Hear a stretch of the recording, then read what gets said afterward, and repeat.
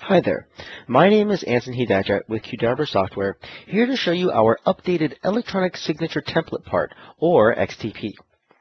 We've added some great new features to this XTP, so let's dive right in.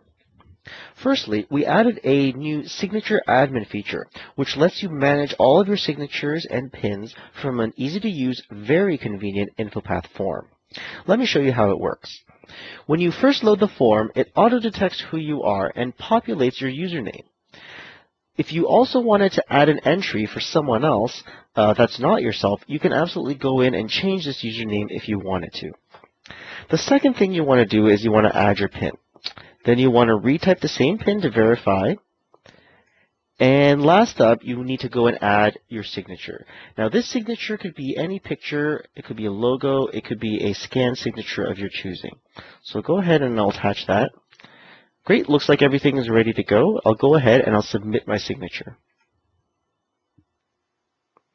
Looks like the signature is created, so now I'll just close my form. So submitting that form does two things.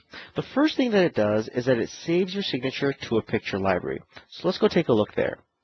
So my picture library is called Electronic Signatures. You can see here that the picture got saved to this Electronic Signatures picture library. The second thing that it does is that it also saves your PIN. So I also have a PIN list, and you can see this is my username. It also shows me my PIN, and there's a GUID that gets associated with that too. You can also add some extra security if you don't want this information to be accessed by everyone in your company. You simply need to set up some workflow actions to set the proper permissions in SharePoint. Now let's see the signature XTP in action. So what I have here is I created a simple form, and all I did was I added the signature XTP in it and a title. All I need to do is I enter my PIN, and it will sign the form for me. Now, if I go and I try to sign it with an incorrect PIN, it'll give me an error. If I try to sign it with a username that's invalid, it will also give me an error. So I'll go ahead and sign it with the correct PIN. It verified my PIN, it verified my username, so it goes in and it says it's signed on this date, and it shows the signature from the picture library.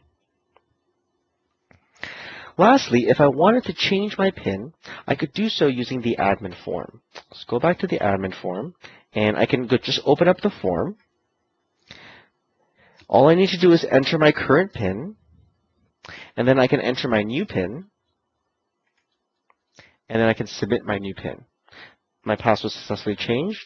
I'll close my form, and then if I go back into my PIN list, I can see that I updated my PIN from 1234 to 555. And there you have it, our electronic signature XTP.